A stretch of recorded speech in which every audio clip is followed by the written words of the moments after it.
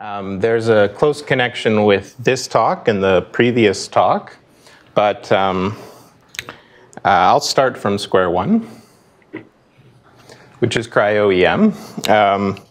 So, of course, this is the experimental setup where some particles are flash frozen in the aqueous solution, and we collect these images, micrographs, and in there are many particle images from which we try to reconstruct the 3D molecule. So I'll primarily focus on the following simplified mathematical model for cryo-EM here, which is already quite rich and challenging. We'll try to recover a function phi from R3 to R from randomly rotated projections. Okay, so the image associated with the rotation R in 3D, I'll denote by I sub R. And to form it, we apply the rotation R to phi and then integrate out Z. And add noise epsilon. Okay, so here I'll assume that the rotations are following some distribution on SO3, and the noise will also, typically we'll take that to be Gaussian. Okay, so this is neglecting some important practical issues. Translations due to off-centering in the particle picking and contrast transfer functions, for example. Okay, but here I'll still mostly focus on this model. Okay, so here are some of the benefits of cryo-EM. It's a driver of drug discoveries. I mean, I think people here know this much better than me, but it's played a role in COVID-19 vaccine development, for example, and it was recognized by a Nobel Prize in 2017. So computationally, it's a challenging nonlinear inverse problem with very low signal-to-noise ratio. Okay, so this is something that's particular about this application, the low SNR. And here's a table extracted from a paper from 2012, which is the purpose of here is just to show that computationally it is a hard problem. So although this is 10 years ago, 56 cores were used in this computation, and you can just look at the wall clock timings. I mean, it was 13.6 hours for one of the molecules and 41.5 for the rotavirus. So okay, it's not a straightforward problem, as we know. So 3D reconstruction I'll view here as a statistical estimation problem. Right? So we're trying to estimate phi, and we're given various observations of the form I sub R. Okay, and the randomness comes in the noise epsilon and the rotation R. And there could be randomness also in translations, which I'm neglecting here. So in general, in statistics, like we saw in the last talk, there's basically, there are two strategies for parameter estimation, two main ones. One is maximum likelihood estimation. And it has associated with it the expectation maximization algorithm, the EM algorithm. Okay, there's another approach to parameter estimation, which is based on a different cost function, and that's the method of moments. It's another general approach, and there's sort of no sort of analog to EM, I would say. To carry out the method of moments, you have to fit empirical moments to population moments, and that typically involves dealing with a system of nonlinear multivariate equations. And naturally enough, higher order tensors come into play when you look at higher moments, multivariate moments. Okay, so leading software for cryo-EM is using MLE and EM, but not the method of moments. So that's, you won't find that. I want to give a toy example on the method of moments. So this has nothing to do with cryo. This is just like stats 101. What is the method of moments? So we'll just quickly do this. Suppose X is a random variable, uniform from A to B, and I just want to estimate A and B from samples of X. Okay, so what does the method of moments do? We're trying to estimate the parameters A and B. Well, you can look at the first moment of X. That'll be the average of the endpoints. Okay, A plus B over 2. You can also look at the second moment of X, so that'll be the expectation of X squared. That turns out to be given by this polynomial expression in A and B, A squared plus AB plus B squared over 3. Okay, and the idea is that you can equate these expectations with averages over your samples.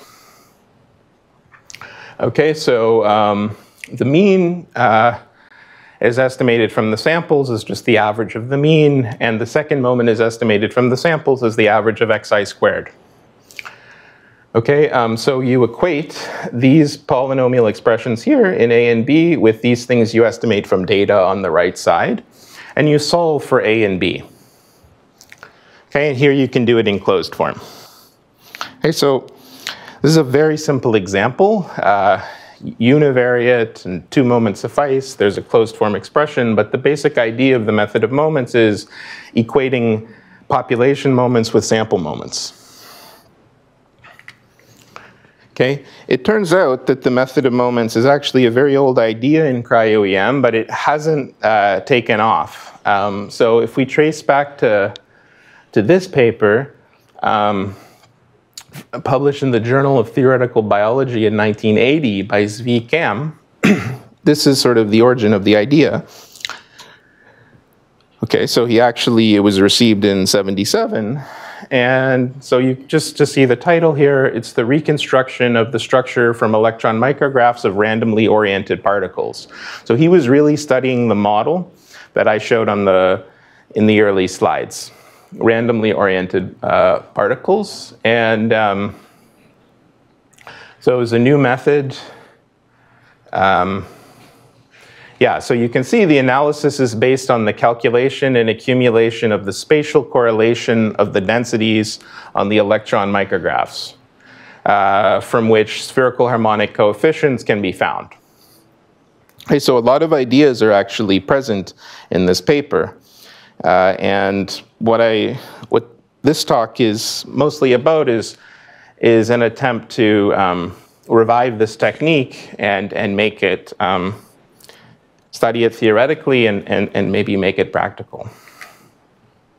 Okay, so we have here a different computational strategy for cryo-EM 3D reconstruction than you see in, for example, RELY-ON. We'll try to recover the signal, that is the molecule represented by phi, from its moments, the moments of the images.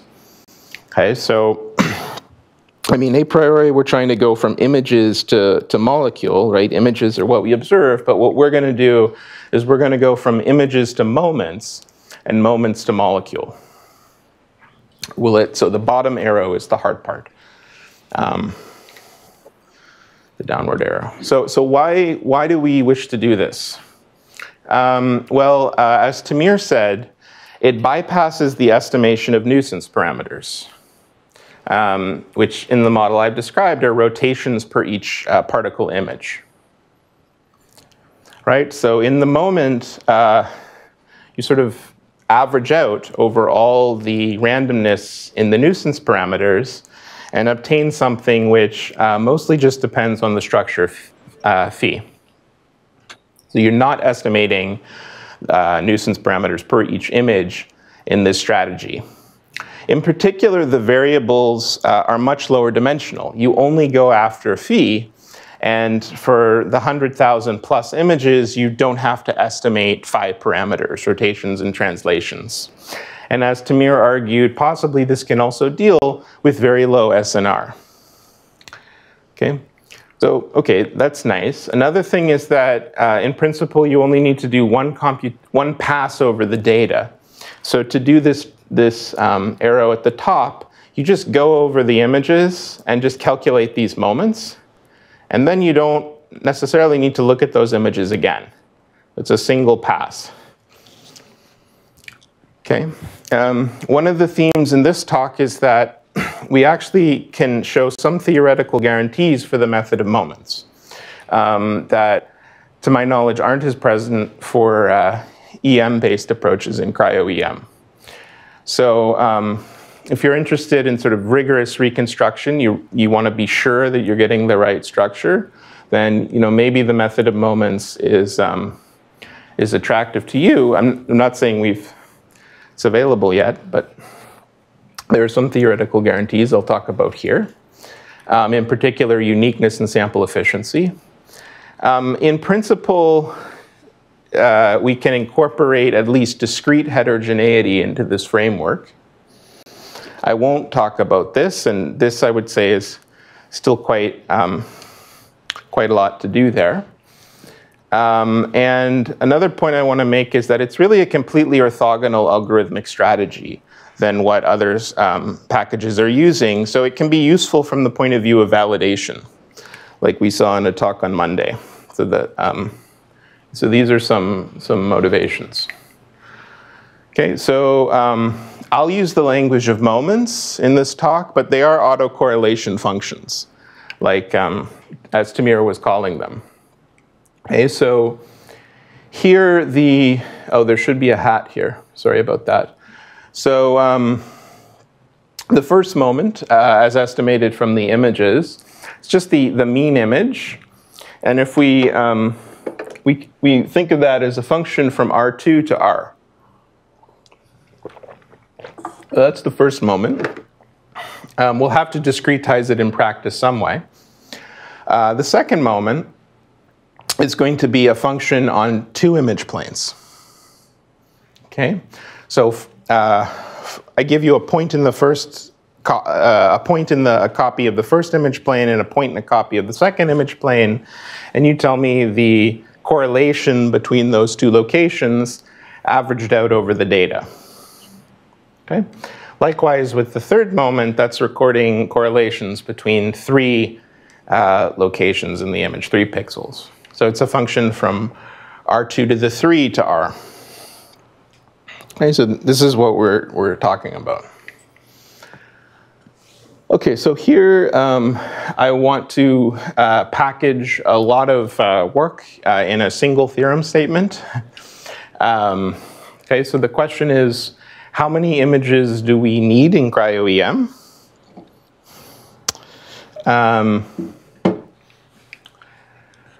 Okay, so consider our model here for image formation, where the epsilon is pixel-wise IID Gaussian with variance sigma squared. So one result, which I'm stating informally here, is that the number of images required to recover phi for any estimation procedure scales as sigma to the 2d. As the noise sigma is growing, that's the asymptotic here, where this exponent d is the minimal degree such that the first d moments determine phi. Okay, so this is a statement that applies to EM as well, or any estimation procedure for this model. The amount of data you need is really controlled by this d, and it's the fewest number of moments required. So the moments are actually driving the amount of data in this model when the noise is growing. Okay, the second point is that if mu, which is this probability distribution over SO3 from which we're sampling the rotations, if that is uniform, then d equals 3. Okay, so uniform case for cryo-EM, you need to go to third moments. And Cam was already going to third moments in his paper, but it wasn't proven to be sufficient.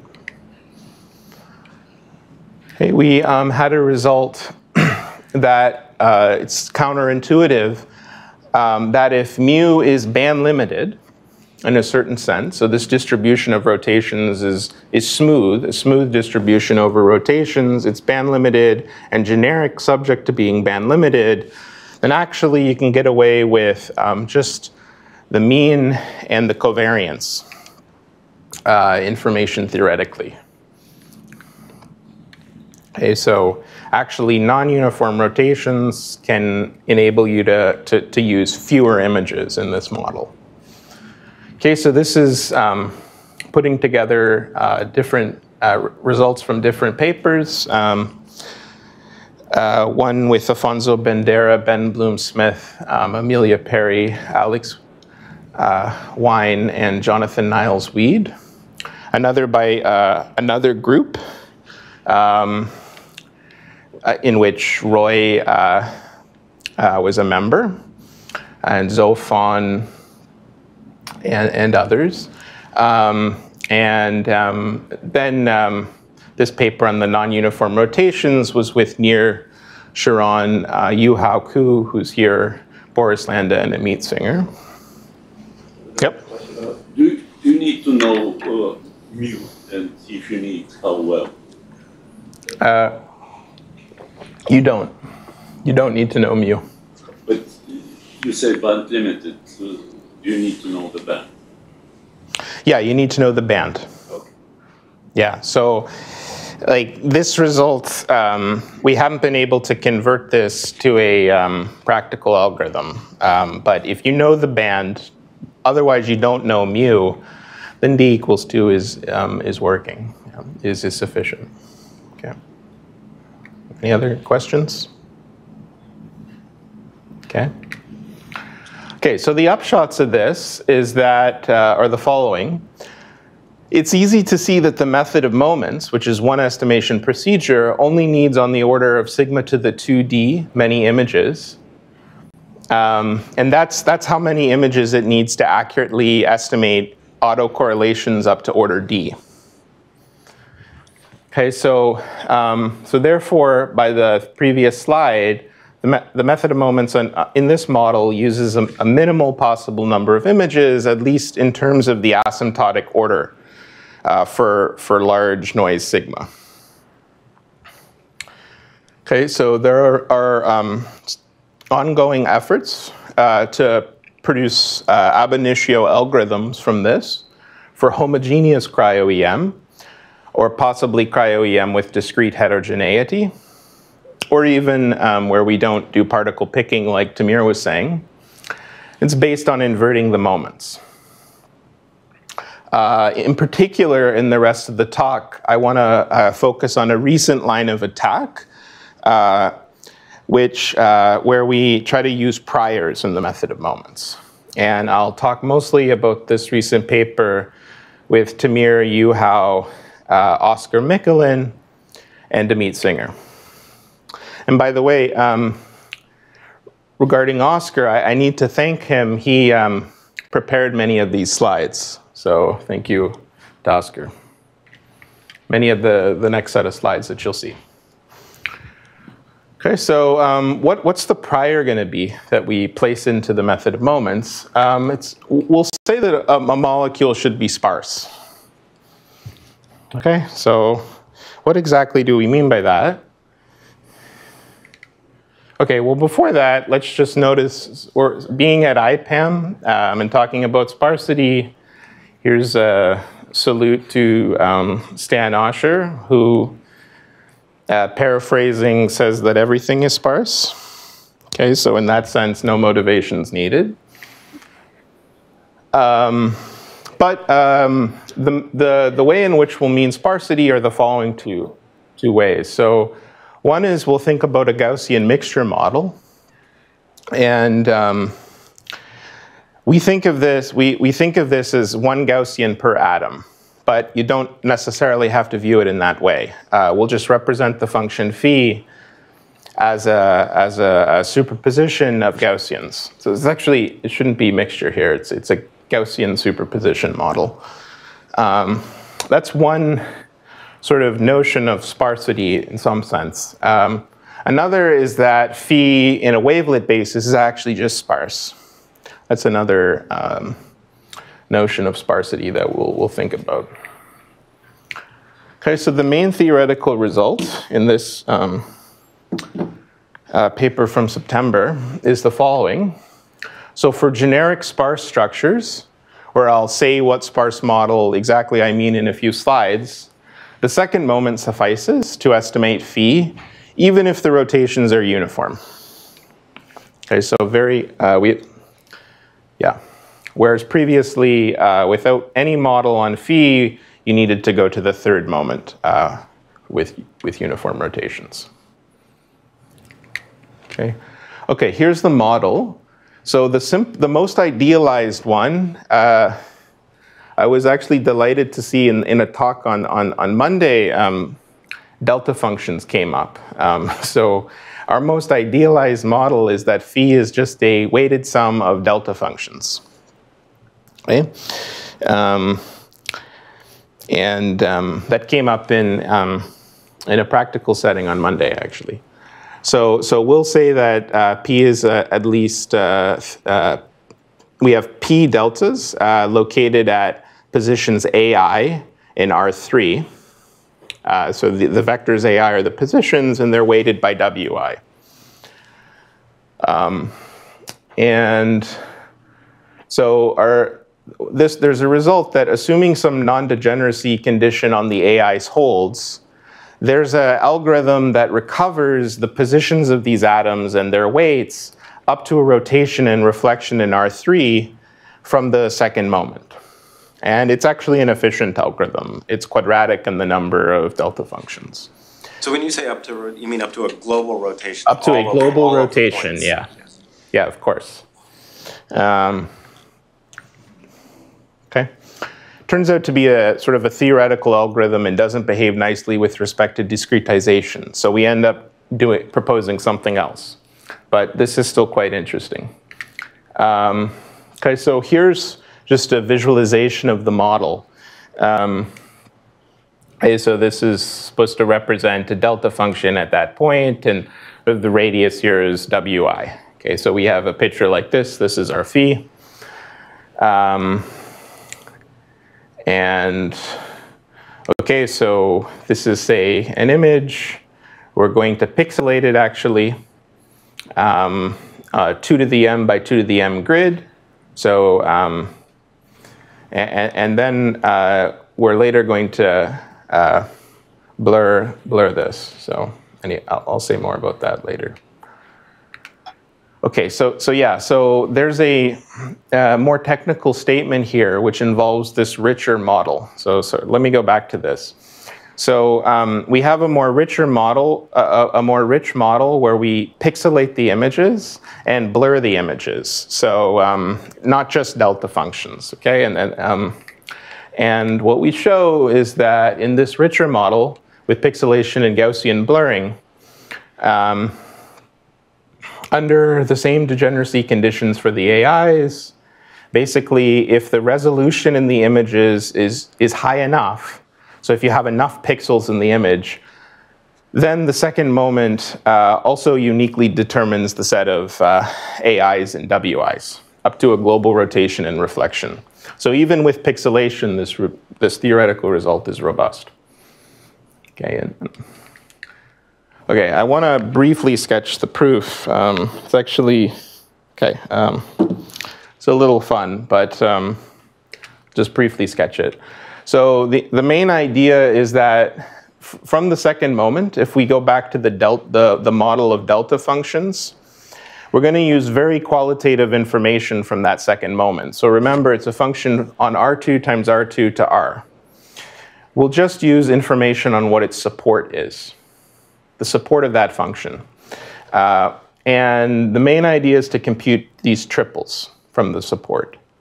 So for every I and j, every pair of deltas, we're going to tell you the norm of AI, the norm of AJ, and their inner product. And once you have all that information, you know all the norms of the different atoms. So you've got them on spheres in R3, and you also know the angles between them. It's not hard to just put that all together and figure out the entire position of all the atoms. So these latter steps I'll gloss over. Yes? So I have a question regarding permutation of the atoms. So yeah. Here your solution is basically you can permute them all and you'll get the same. Yeah. What happens if you now have different types of atoms, or you want some type of linkage between, like a little bit more chemistry? Yeah, we'll also get the WIs. So, like, we don't just recover the positions of the atoms, we've attached masses to them. And this algorithm will also recover those masses. So it's invariant to your permutation of your atoms? Yes, it's invariant to the permutation. So what we're going to output is a set of pairs of locations and masses. There's no ordering in our output. Okay, thank you. Okay, so yeah, this is the interesting step. How do you get these? You're getting the lengths of the atoms and the angles between them. Okay, so this is sort of the main idea is that every pair of atoms is actually contributing a component in the second moment. So the second moment turns out, because we have delta function model here, the second moment turns out to be a singular measure on R2 times R2. Its support turns out to be some three-dimensional object in R2 times R2. And for every pair of atoms, you have a piece, a different component in that support. And so this is some set in R2 times R2. It's basically everything you get by taking, so it's attached to a pair of atoms, ij. You look at everything you can get by rotating ai and aj by some common rotation in 3D, and then just projecting them down to the plane. So just, yeah, you look at this set, and it turns out to come up in the support of the second moment. And so it's a very intuitive set, actually. You're just looking at sort of all possible projections of AI and AJ when they've been acted on by the same rotation. And yeah, this is pictures of these sets. So the sets are 3D and 4D, but we projected them down to 3D here. The key thing about these sets is that they're actually defined by a degree 4 polynomial. And the nice, so these sets, these SIJs are given as the zero set of some degree 4 polynomial, and the coefficients of those polynomials enable you to just read off these quantities, the lengths of the atoms and the angles. Okay, so that's the main idea, that the support of the second moment comes in these pieces, and these pieces are defined by polynomials, and their coefficients tell you what you want. I'm going to skip over this. Here, the only thing I'll mention is that in practice, if you can just identify a few points in the support of the second moment, then you can interpolate to find these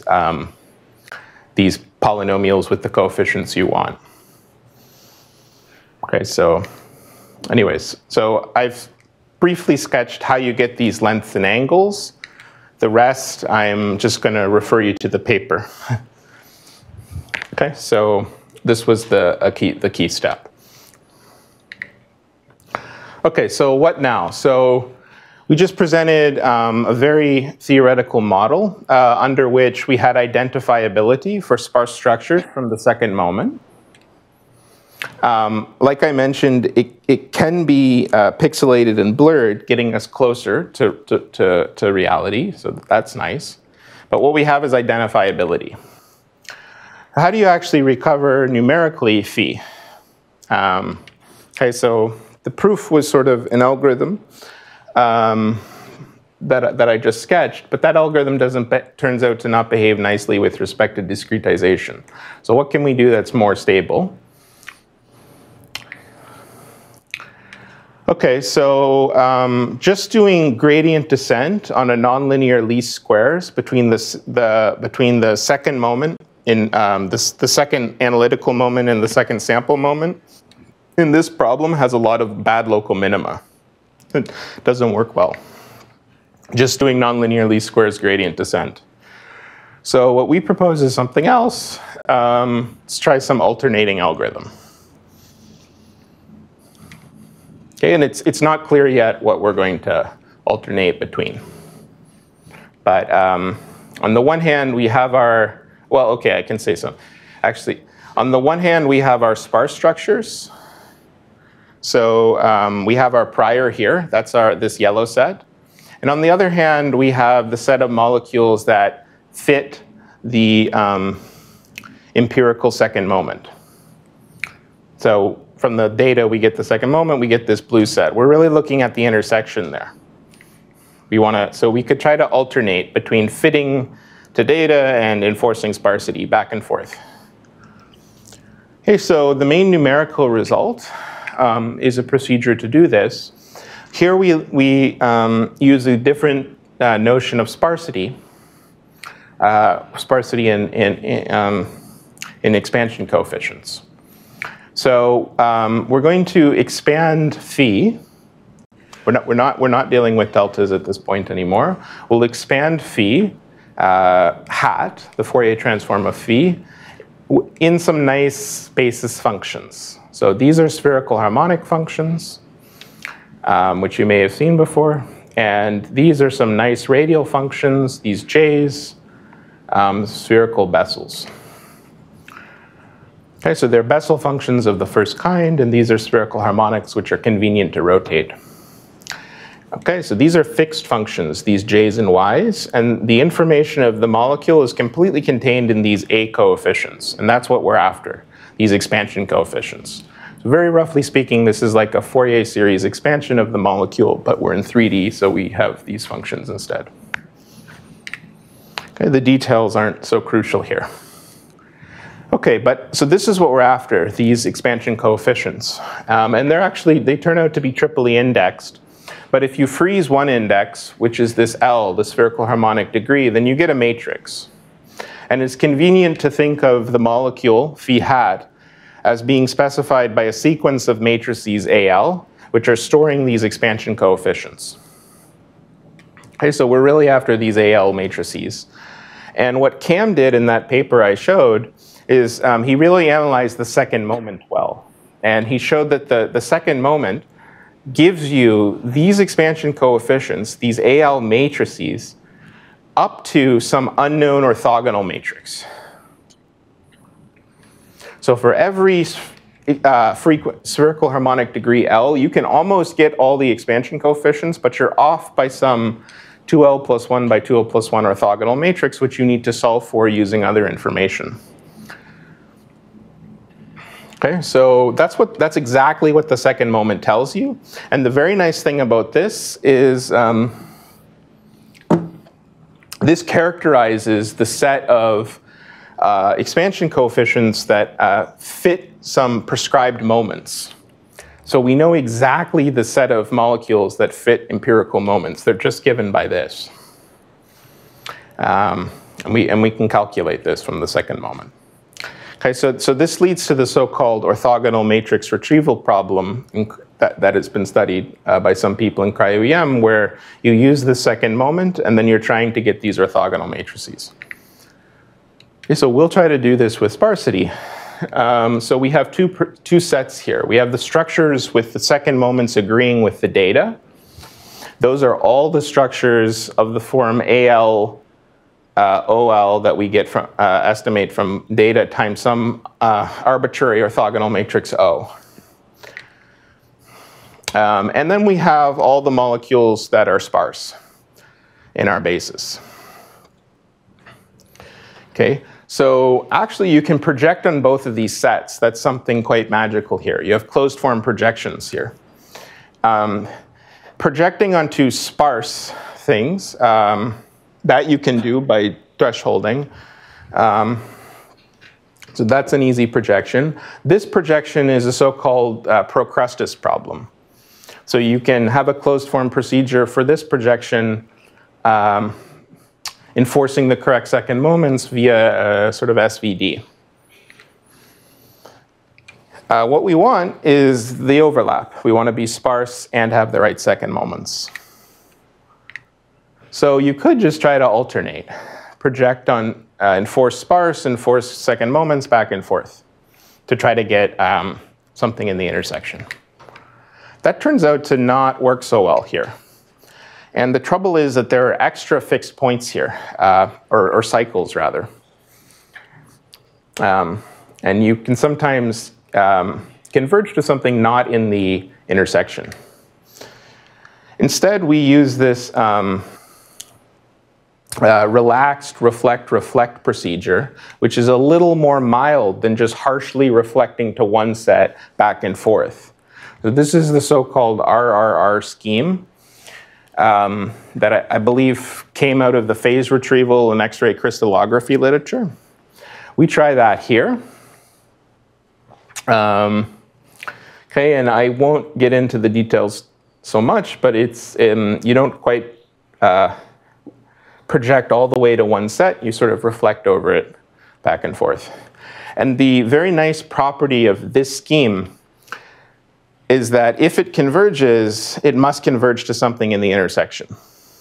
So you can never have spurious convergence with this RRR scheme, but what you can have is a failure of convergence. It sort of just oscillates on and on. Okay, so we implemented this. So these are our ground truth structures. C and D correspond to molecules in PDB, and E is Shep-Logan phantom.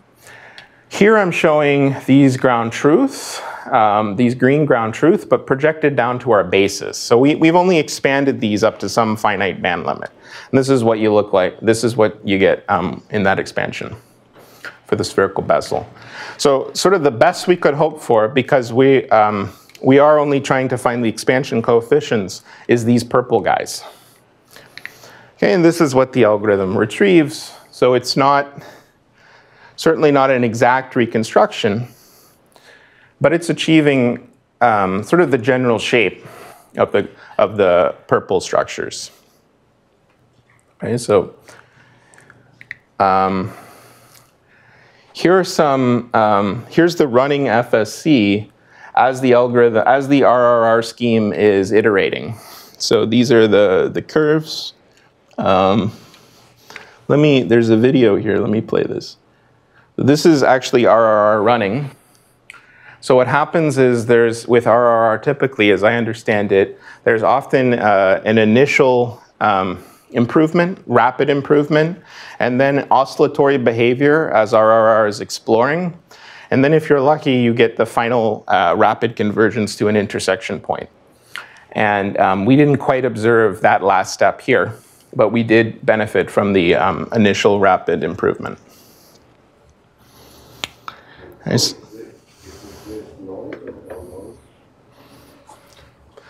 I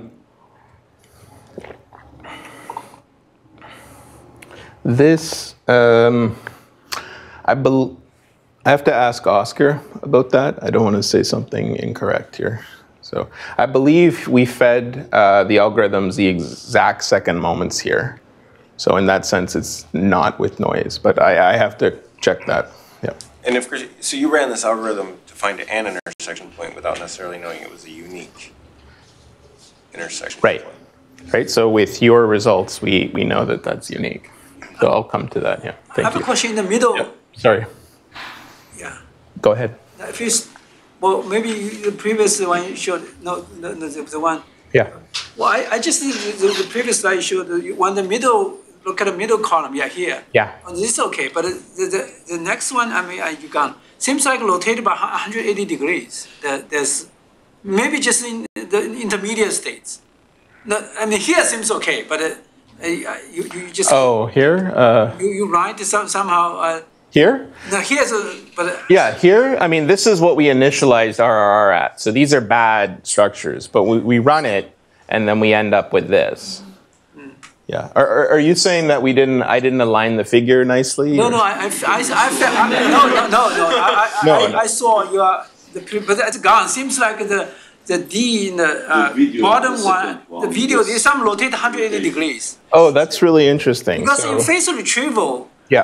we're very familiar. The image and the complex of image, the conjugate is cannot distinguish. I'm just wondering whether you have a similar problem. The image and the complex. That's a very interesting thing. It's just rotating. You're saying right here it's sort of rotating. Yeah, you can see here, right? Yeah. Like here, the purple one at the bottom, the middle, is exactly tilted 180 degrees, rotate 180 degrees. Okay, yeah, thank you a lot for that insight. I'll try to follow up on that. Is there some mathematical insight why this? Because from phase retrieval community, we know it. Because phase and the conjugated phase, you get an absolute value, you get the same diffraction pattern. Yeah. But is this the same applicable here? I didn't notice this phenomenon until you pointed it out, so I have to go think about it. But these are not the same ambiguities like in phase retrieval. It's But a why- different ambiguities. But why is it trapped here? Basically, you have like here the ambiguity is like O3, like the entire orthogonal group. But it It's a has much bigger. but it has a reflection. It has, Has a reflection, yeah, Yeah, it's yeah, a yeah. reflection. So it could be that you're seeing the reflection, and that is the non-abelian version of this Yeah, thing that you're doing. Let's in try to think more about that. Yeah, yeah, Constant rotation. right. So it's like O2 is like the Yeah. diagonal group, and then this is O3, which is SO2. Okay. SO3. Okay, thank you, yeah. Okay, so including the video in this talk was a good decision. Okay, so I want to say things I omitted here. The first one is, how do you estimate the covariance matrix, the second moment, from the noisy images? And how do you do that in the presence of CTFs, for contrast transfer functions? So Nick Marshall, Oscar Michelin, sorry I misspelt, that's a K there. Yongpeng Shi and Amit Singer had a really nice recent work on a fast way to get that covariance matrix. And so we, even with the CTFs in there, so you can sort of undo the effect of the CTFs, as I understand it from their work. I haven't discussed how you choose hyperparameters here. So in particular, how do you choose the sparsity level? Or in the algorithm, maybe it makes sense to start with something very sparse and sort of relax the sparsity a little bit. What should be the schedule of sparsity levels? I haven't discussed that. I understand we don't have a great answer for that as yet, but it's interesting. I didn't say how you enrich the delta function model to go from delta functions to Gaussians of finite width. We have that in our paper. It's quite technical. Also, Tamir and Dan have a really nice related paper that appeared shortly after on identifiability theorems when phi is sparse with respect to some orthonormal basis. So for example, some generic orthonormal basis, and likely it applies to wavelets. Okay, so the identifiability I showed here was in the delta function model, but there's also very nice results when you have sparsity with respect to wavelets. I didn't discuss here how you could incorporate other side information like non-negativity of phi, or another idea that's come up is sort of trying to fit to a denoised image. So suppose you could get sort of one really fairly clean image and you try to fit to that. It's an idea that we had with Eitan Levin, Tamir Boumal, and Amit Singer, and that was really nicely developed by Jane Zhao and co-authors recently. And I also, to give a shout out to a poster outside, there's a connection between class averaging, which is at a higher level in the pipeline that I haven't discussed in the talk, and the method of moments applied to mixture models. And that's joint work with Yifan Zhang, my student, and you can see a poster out there, although we consider it in sort of a much broader context. Okay, so I just want to conclude with a few fun slides. So something that we've started at IPAM. I've been a core participant here the last few months, and so we've done something with Mark Gills, Nick Marshall, and Eric Verbecke, and this will only take a few moments to describe. It's in progress. So our idea is, well, to get an initial structure that's okay for refinement, what kind of prior could we use? Well, what better prior could there be than the protein data bank itself? So here's a naive idea. You could try to conduct a search problem over the protein data bank. So suppose you just go through all the structures deposited there and pre-compute the second moment, their second moments. The second moments of the things in PDB, say under some fixed library of rotational distributions. Okay? Now given an experimental data set, let's estimate the second moment. Okay, we can do that. And then if we find the nearest second moment to these pre-computed, the nearest second moment from PDB to the experimental second moment, how about using that molecule as an initialization to refinement procedures, other method of moments or EM-based procedures? So it's something that you could try and just fitting to PDB more or less, and trying to find the closest known structure to your experimental data set. So here's a fun picture that is due to Eric Verbecke here. So what we have here, Eric has 1,000 PDB structures from the same enzyme class. We've pre-computed the second moments of these guys under uniform rotations. Okay, so those are points in a high dimensional space in the second moment space, and we projected them down to the plane via standard nonlinear dimensionality reduction, TISNE. And this is the picture you get. Okay, so it's actually, we compared this to what you get by putting in random arrays instead of the second moments from PDB, and you don't get a picture like this. So this is actually their structure here, just from the TISNE visualization. And nearby points actually seem to correspond to related molecules. Okay, so that's something that we're exploring further with people here at IPAM. Okay, so conclusions very quickly. The method of moments sheds light on how many images you need in cryo-EM. Using tools from algebra, as I sketched sort of in the one proof that I sketched, we're able to prove identifiability results, which go along the lines of there's a unique structure phi matching with the first two or three moments under appropriate assumptions. Algorithm development in this space is currently active. One idea is to exploit priors about real-life protein structures.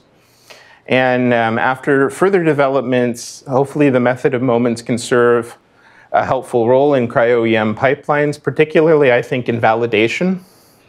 I think that's a good use for it, and also when other methods are struggling, perhaps with small molecules, as Tamir was saying. Okay, so thanks for your attention.